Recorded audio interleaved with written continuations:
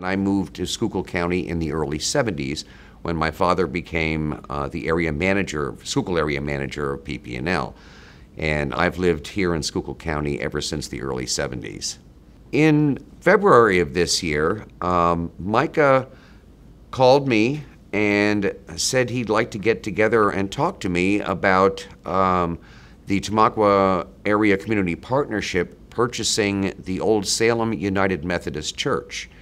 The congregation had dwindled to the point where the congregation couldn't support the church any further, and Micah said that the partnership had come into ownership of the building, and the partnership would like to develop it as the Community Arts Center, which was rather fortuitous because it is next door to where I live, so it made it kind of handy, which is a blessing and a curse, but nonetheless, it made it handy for me, and we looked at the building and it was just gorgeous. I was very pleased that we were able to take ownership of that building. Once the word got out on the street that this was going to be an arts center, we were happy that there is quite a thriving art community, arts and music community here in the Tamaqa area. So we had 2 open houses where we invited the public to come in and see the facility and try and get the public involved, and to try and convey to them that the Arts Center is there for them to use. And we were trying to identify potential uses for it. Again, it was gratifying to see that kind of interest from the community, and it was gratifying to see how many artists there were, both performing and fine artists in the area, who were going to benefit from that kind of a facility. Our open mic night is billed as an open stage event, in that we are holding those. This was Kathy Rim's idea to start out doing these.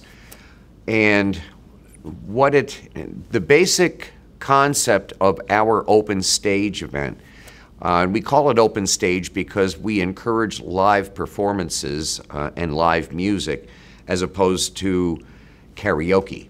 And so it started out and still goes every other Thursday from 6 until 9 o'clock. The doors open at 5:30. But the concept is that Kathy Rim and I usually host it. And we'll start out, we invite the public to come, there's no charge, and we invite the public to come, both spectators and those who wish to take part. They sign up, and after Kathy Rim and I do a couple of songs to get the crowd comfortable, then we'll call up performers in the order that they signed up.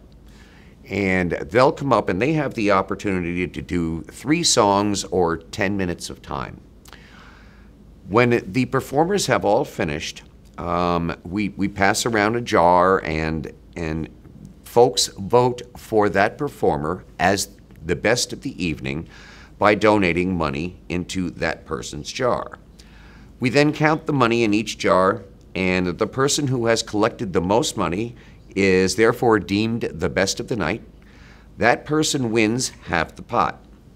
And then we take the other half of the pot, because the end result is that we want the center to become, in the end, self-sustaining. So the open stage event has been received well. We are happy that the young folks in the area, especially those that don't have an opportunity to perform, who are dying to perform, but can't because the places that have music are usually bars and taverns and whatnot. And of course, you have to be 21.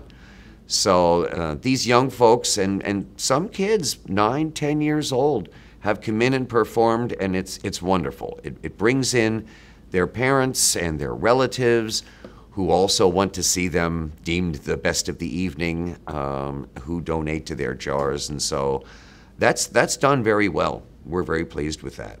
And being in Schuylkill County for as many years as I have gotten to know and gotten to perform with a lot of the musicians in the area.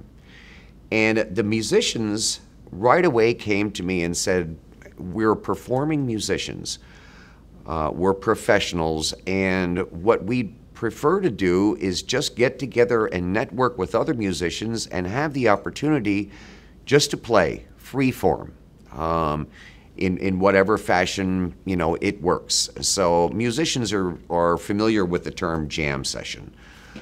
So I did an informal poll of the musicians in the area and tried to find out what would be a good evening for them each month to do it. And they overwhelmingly said a Friday night would be fine, so I started it on the fourth Friday of every month. And sure enough, it has worked very well. The musicians who are professional performing musicians really feel that it would be unfair for them to enter into the open stage evening. So they're much more comfortable with a impromptu free-form session where if we decide to play a certain piece of music or a certain progression and they think, gee, I'd like to play along too, they don't have to be asked, there's no format, they just walk up and join in. And those evenings go so fast because they are so much fun for those who perform that that's tremendously gratifying. And the music that comes out of those evenings with the variety of musicians who typically don't play together but really enjoy it's just amazing sometimes.